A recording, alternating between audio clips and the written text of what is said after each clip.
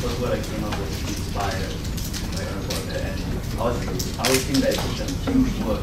It seems so difficult to give that to someone and they're doing everyday work. You know, they're coding, for example, an IT project, and you're supposed to be the kind of inspiring leader. You're gonna go up to the guy and every day, hey man, how's this thing coming? You're at 100%. It's, you know, I don't know if it's the buzzword or what's your opinion on this? Well, it's a very good question, because I look back on myself, you know, when I started working, I am by trade, I am a digital design engineer. I design hybrids for vehicles. Was I the inspiring, you know, guy, or how did I get that, or where did it come from? So, I mean, we're not all born to be these guys. You know, and at what time is it that we get this, what I said before, calling? So, you know, I certainly have no idea that I was going to be leader of this organisation when I started off work. But at some point, I knew I liked interfacing with people. I love the job where I can talk to people, and relationships come into play. And I think from then, it builds, and it's a journey that you take.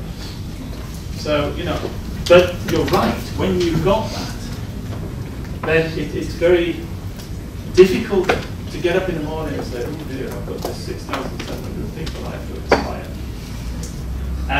But it becomes the people around you, if they all, like Olivia, have that, Stefan and Jane have that buzz, you know, and they're working in this high performance team, then basically you don't have to do much, but just work with it, because it's moving. And it's a joy to be. So, yeah. Does it really answer, or? 80% there? That's good. I think we were working around. Mr. Hayes, he's also an older student.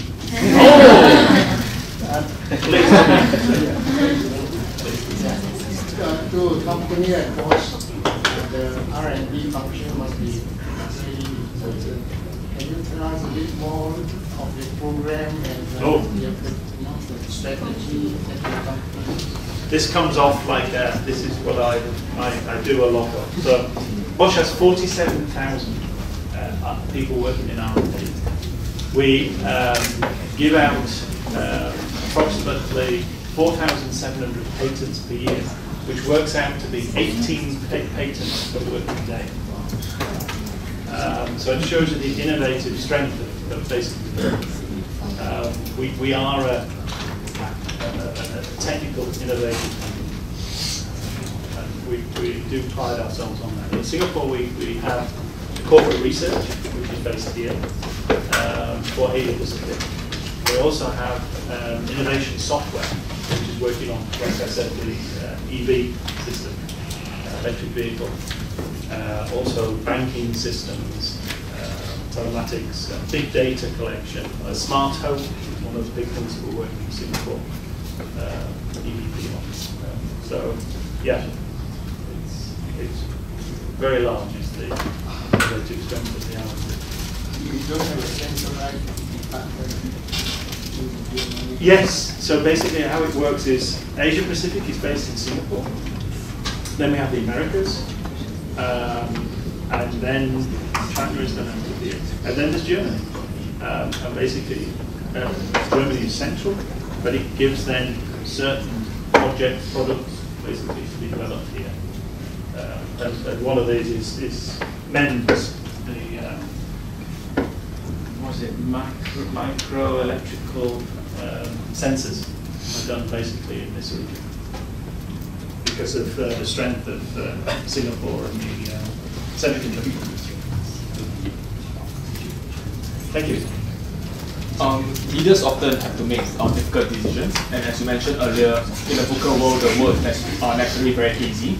So I was just wondering, in your experience, are there any particular guidelines that actually help you to decide when to take the leap of faith to make these decisions, especially when you do not have all the information at your fingertips? Do you know what it is? Can you think what it might be? I'm guessing off the bat, I'm guessing that's your values. That, for example, your morals, your gut. Absolutely. and one of the biggest things is you have to learn to trust it. Yeah. There is no. Many times people say to me, "Can you put it down on the paper how you made that decision or what have you?" And Germans. Yes, definitely. Very good, brilliant, analytical people. They will analyse the lead out of a pencil. But it's some of the exactly correct. The haze with the VUCA world of living, you can't do it like that. You have to learn it from somewhere else. And a lot of young leaders that I have, and part of this coaching that we're doing, is to teach them to trust. Trust that they, to make that leap, as you're saying, because a lot of them don't, and then go back onto the analytical, they put it down on a piece of paper, put the pros and cons, let's do the SWOT analysis or whatever, I'm going to get here. Yeah. Yes? My question is a bit of build on to this question. I understand that the motto is invented for life, right? So I would imagine the company to be very innovative, creative, kind of driven company. So from a leader's perspective, how do you ensure that there's creativity on every level of the company, and how do you cultivate this kind of Well, if I say that our CEO is an ex-R&D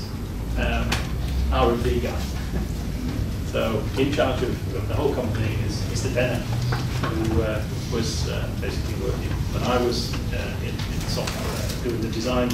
We have our own wafer fab in a place called Reutlingen in Germany, and he was also in there. But it comes down basically to, I think, our values. We've started a campaign which is We Are Bosch, because what you get with such a big company is silos building up, and you have to go across those silos.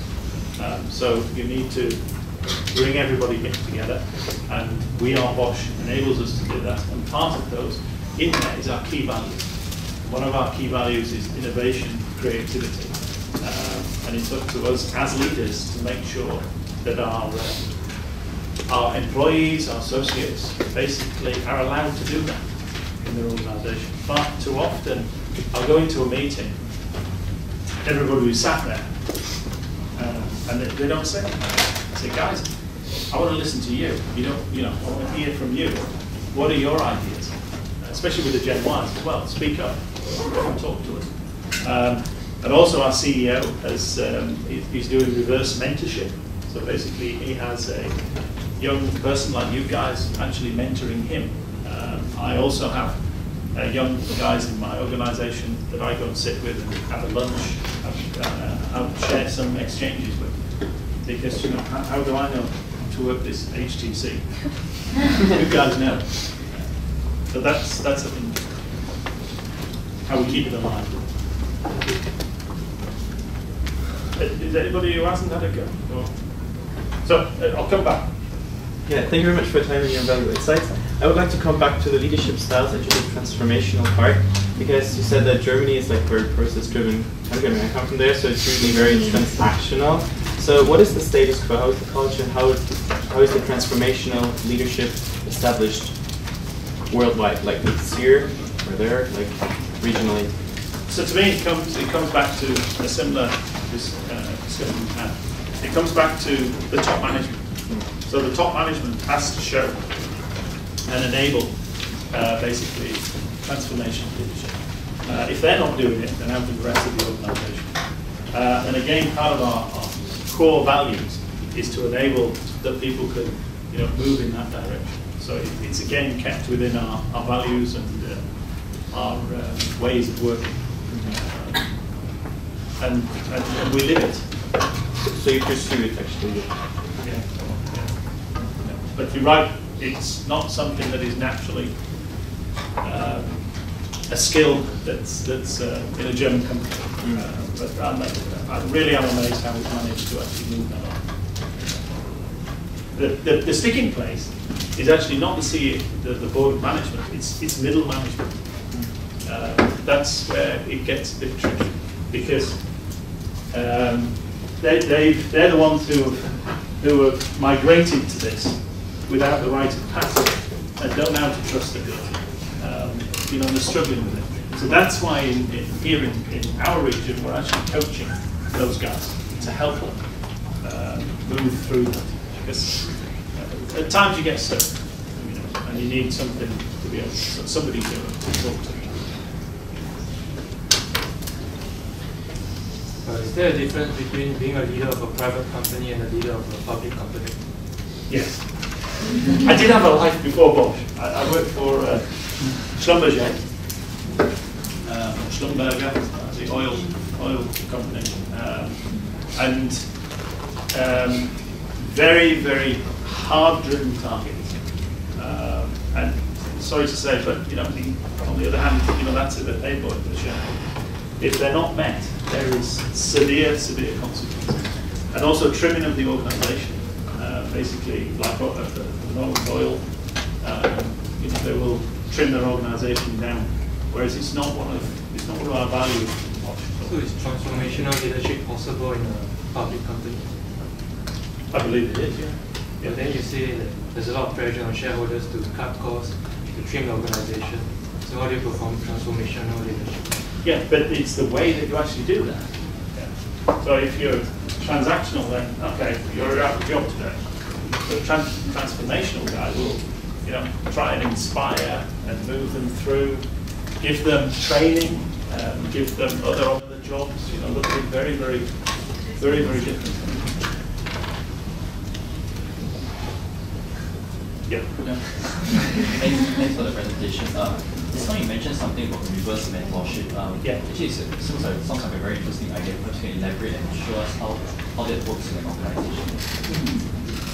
Yeah, I can tell you how it worked for me. As you're going around your organisation and you're making, speeches, presentations, you will see, I don't know whether it's some guys who stick out more than others, or whether it's just some guys where you have a relation, you can bond a bit more with. And I saw this one lady who was working in comms, and I thought, okay, I think, yeah, I could work with her, and maybe she then can, show me about, a bit more digital age and what we're doing and what we need to do in terms of branding within comms, in terms of branding that we get out, in terms of Facebook. What are we correct in our activities that we're doing on Facebook? And we just meet for a lunch and basically just get talking like that, and then it sets up that, So she'll write me a mail and say, Martin, I have this idea, or Martin, what do you think about this? Crack ideas. But other than that, informal. But do you get leadership advice or feedback from them? Oh yeah, that's important. That's very important. These guys have told me. It's all over there now. But, and what's important is that you've got to set your stakeholders up in an organisation. So you've got to, with 10 countries, I need feedback coming to me on a regular basis. So where do I get that feedback? So it's absolutely important that I have these young guys around the organisation who feel they can send me a mail any time or give me some input. But then what's very important is how you use it. Because, then it's very dangerous for them, the organisation, if you expose them. So they've got to be a sounding board. It's key. How do you coordinate between the different Bosch companies around, say, Southeast Asia, given that you're operating as the head office in Singapore? How do you get the objectives of whatever you're doing done, despite being so far from each other? Very difficult. I would say travel. I'm in a different country every week. But we set our objectives at the beginning of the year, and then we have regular meetings where we review those objectives. Either I'm going then to the country, or some of the country heads are basically coming to me, and we have a dialogue about that. Obviously, WebEx and telco and all the others enable us to do that. But I still think the best is face to face. Due to time constraint, we have time for one last question.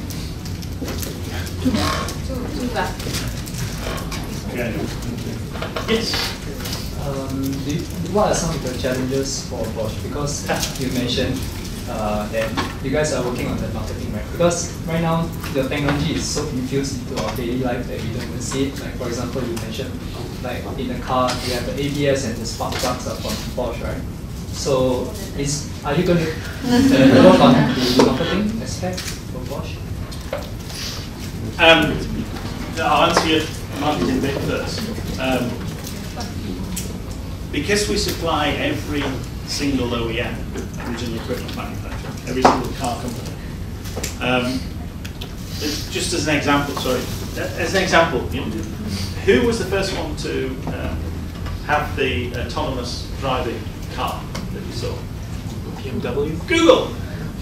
Does anybody know that 60 to 70% of the components in that car were from? You didn't know that, did you?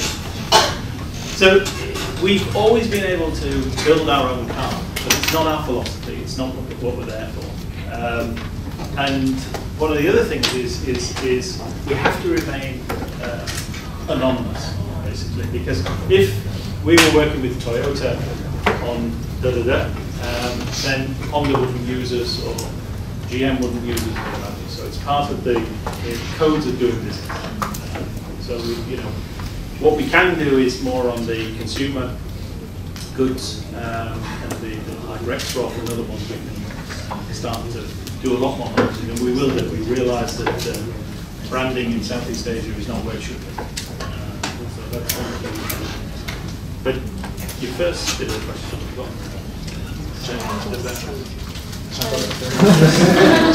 Oh yeah, some of the challenges.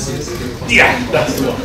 And the challenges, I have to say to you guys, and I use the term, I do use the term war for talent, although that's probably, but it really is it's different. So it's basically getting the right people, acquiring them in the workforce, keeping them in the workforce, and trying to move them around, Southeast Asia or Germany, America, or what have you, and maintaining that knowledge base. Because I said every 2 years, if you've got to shift that every 2 years, it's a big burden on the company.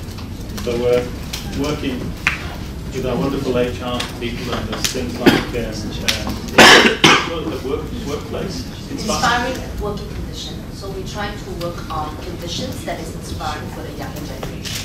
That you do not always have to do that stuff. You start a lot of things like work from home. You do a lot of things like flexi hours. You don't have to come as early as 7:30. You can come at about 9 to 9:30. Yeah? As long as you deliver your objective, and that's the environment you get to enjoy.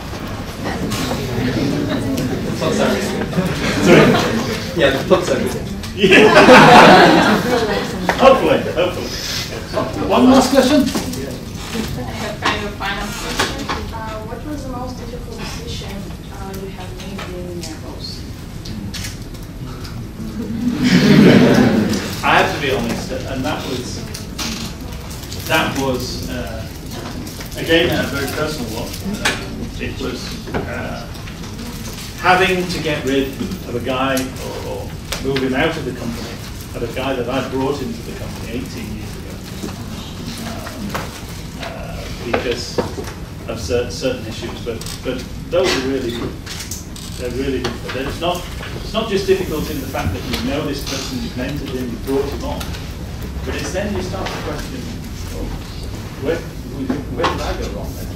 What have I done wrong? And to understand that you couldn't have done anything more for this guy. You did enough, and he had to stand by himself. So they're very, very. They're the real.